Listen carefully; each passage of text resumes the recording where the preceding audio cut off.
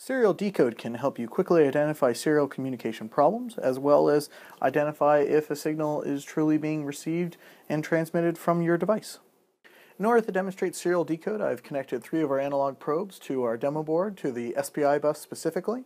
And then on the screen right now, I've got on channel 1 the clock line, channel 2 is our data line, and channel 3 is our chip select line.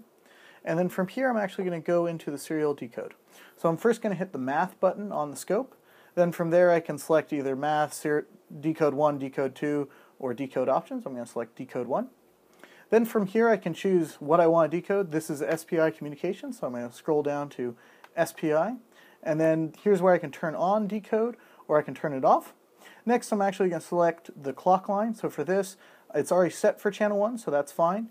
I can choose the data coming out of the chip or data going in.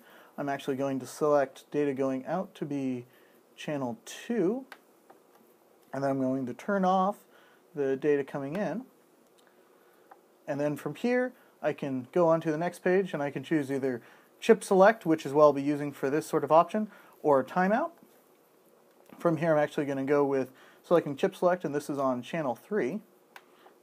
And then at this point I can choose if it's getting pulled down to start off with, and rising edge, falling edge, and that sort of stuff.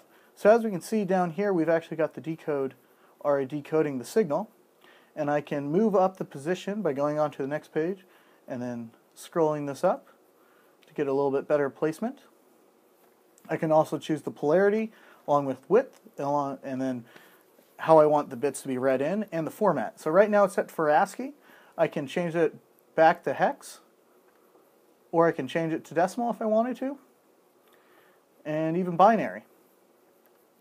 So with this sort of options, serial decode allows me to easily decode, look and find problems in the signal, along with quickly identify them and possibly find the root cause and even a solution to them.